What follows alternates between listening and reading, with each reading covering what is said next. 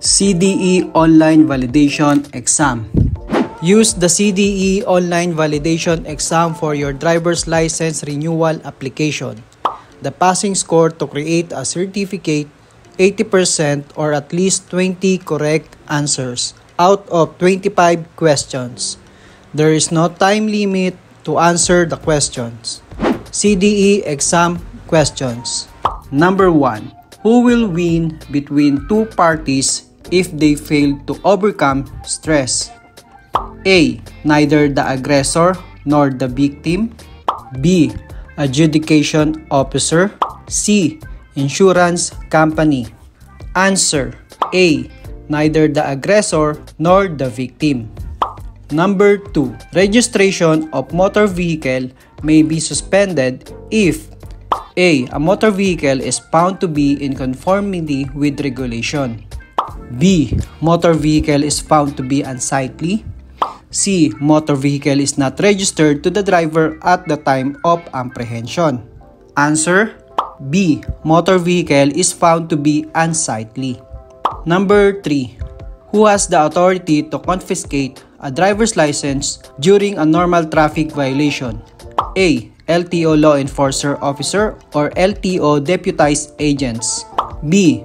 Anybody, for as long as the violation is within the provision of RA number 4136. C. Anybody, for as long as the traffic enforcer is permanent employee of the government. Answer. Letter A. LTO law enforcement officer or LTO deputized agents. Number 4. What shall be the validity of a license that driver may have if she has traffic violation at the time of renewal? A. 10 years validity. B. 5 years validity. C. 3 years validity. The answer is letter B. 5 years validity. Number 5. What is the allowed age to apply for a non-professional driver's license? Letter A. 16 years old. B. 17 years old. C. 20 years old. The answer is letter B. 17 years old. Number 6. Can an expired child restraint system be used when it still looks in good shape? A. Yes. B. No. C. Yes, provided that it is allowed by traffic enforcers. The answer is letter B. No. Number 7. What type of helmet should a rider must use? A. A standard motorcycle helmet compliant to specification of LTO. B. Standard motorcycle helmet compliant to specification of DENR. C. Standard motorcycle helmet compliant to specification of DTI. The answer is letter C. Standard motorcycle helmet compliant to specification of DTI. Number 8.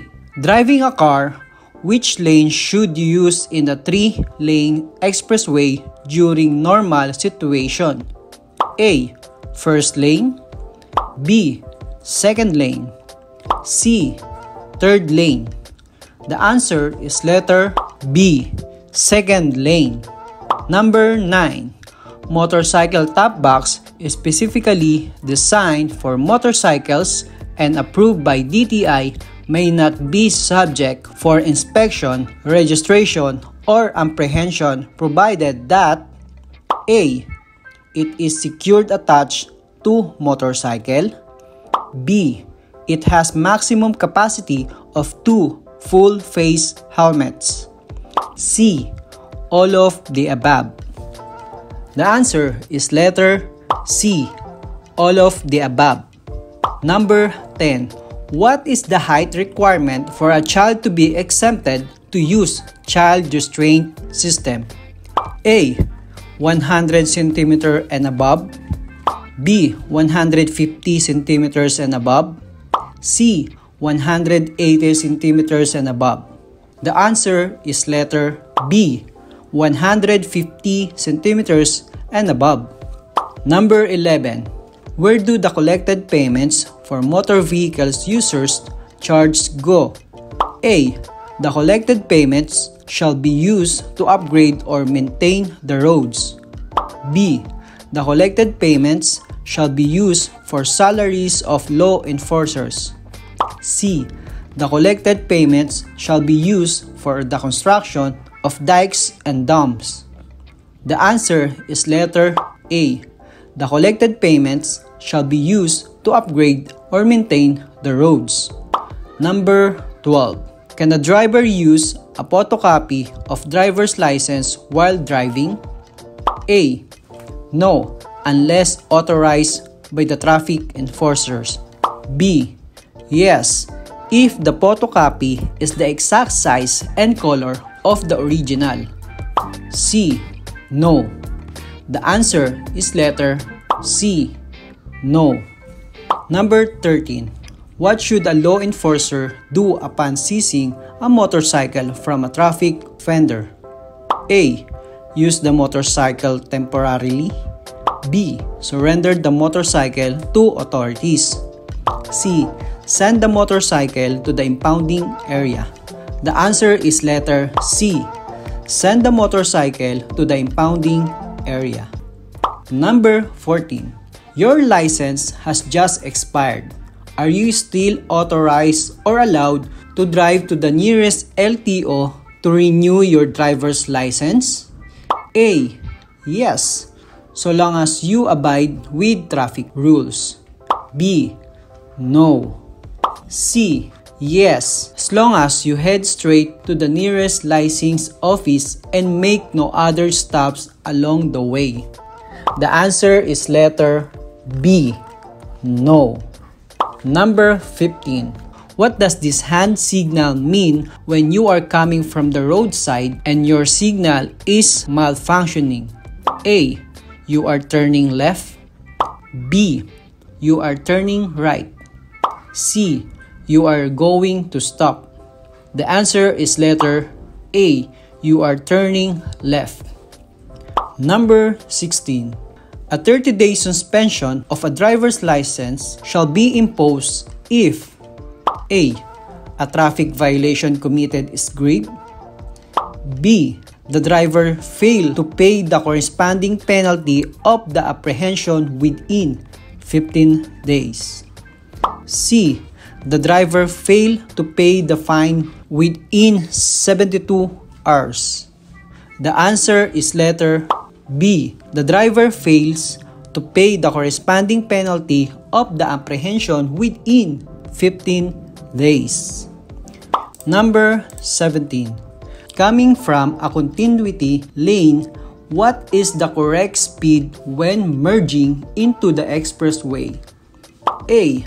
Follow the speed of those vehicles within the expressway. B. Stop at the edge of the continuity lane and use signal light. C. Abruptly step on the accelerator faster than the speed limit. The answer is letter A. Follow the speed of those vehicles within the expressway. Number 18. Where should an auxiliary lamp installed on a motorcycle be directed at? Letter A. Pointed leftward. B. Pointed rightward. C. Pointed upward. The answer is letter B. Pointed rightward. Number 19. What violation that may be applied if a driver passed the 3 field sobriety tests? A. Disregarding traffic sign. B. Driving under the influence. C. The initial traffic violation. The answer is letter C. The initial traffic violation. Number 20. When can a child be exempted to be seated in a child restraint system? A. If the child has a medical, mental, or psychological condition. B. If the child does not want to be in a child restraint system. C. If the family is going to the mall. The answer is letter A. If the child has a medical, mental, or o psychological condition. Number 21. Can a driver be given a 10-year validity license if he or she has traffic violations? A. No. B. Yes. C. Yes, if all penalties are paid 15 days prior to renewal. The answer is letter A. No. Number 22. What are the 3 field sobriety tests? A. Eye test, walk and turn, one-leg stand. B. Eye test, running straight, jumping rope. C. Reading and comprehension test, singing the national anthem and drinking 1 liter of fresh water. The answer is letter A. Eye test, walk and turn, one-leg stand. Number 23. Where can you contest an alleged traffic violation? A. At the traffic adjudication office concerned. B. On the street before the traffic enforcer leaves. C. At any adjudication office. The answer is letter A. At the traffic adjudication office concerned.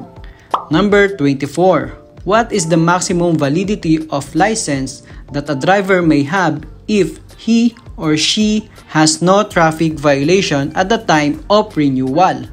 A. 5 years validity. B. 10 years validity. C. 15 years validity. The answer is letter B. 10 years validity. Number 25. When may you lend your driver's license? A. In emergencies. B. Under no circumstances. C. To a person practicing to learn to drive. The answer is letter B. Under no circumstances. Congratulations, that's all for CDE Online Validation Exam English version. I hope you pass your CDE validation exam in one take so that you can easily renew your driver's license. That's all for now, guys. Don't forget to like, share, and comment down below if you have questions, suggestions, and of course, don't forget to subscribe to my channel for more informative videos like this. That's all, guys, and always ride safe.